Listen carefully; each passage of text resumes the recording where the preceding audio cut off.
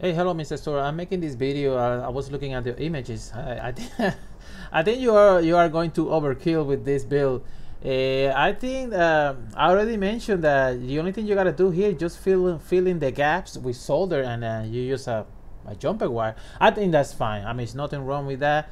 You just want to be sure 100% that the contact they will be 100% secure. That's fine. That's fine.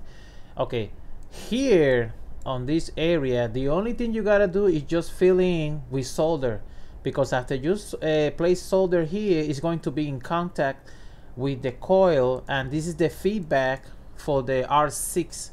So that's it.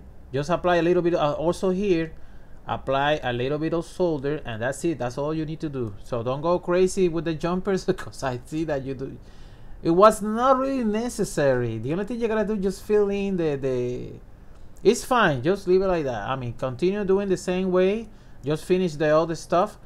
Also here, the only thing you gotta do, you can actually place a jumper if you want to. You can place a jumper or just fill in the gaps. That's it, with solder, and that's it. So the solder will go through, and this is perfect. This is perfect right here.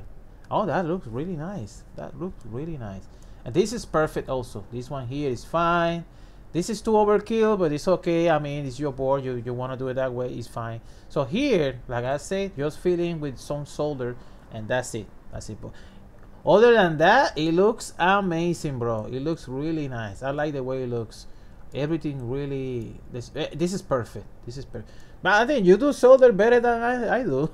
All right, man. That's it. I just wanted to make a micro video about it. All right, man. Have a good day.